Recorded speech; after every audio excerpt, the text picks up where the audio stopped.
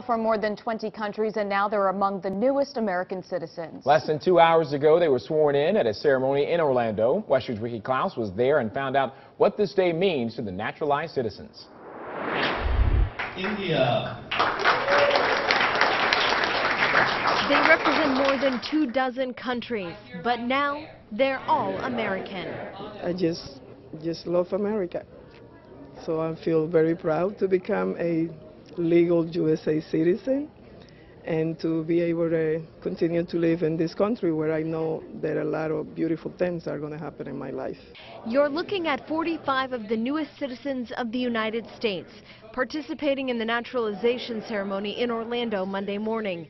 The event was held at the downtown public library in recognition of National Library Week. Excitement filled the air as American flags waved.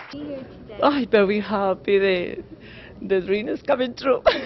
She said that she's really proud about doing this, and she's like really getting nervous. The candidates' families snapped photos as U.S. Citizenship and Immigration Services administered the oath of allegiance. For many, it's a new start. And like the first step towards like so many new things, and I'm like really excited for that. And I have like 2 kids. They were born here, so I'm really excited to be like with them all the time and raise them in this like great country. Last fiscal year, USCIS naturalized more than 650,000 people nationwide. In Orlando, Ricky Klaus, WESH 2 News.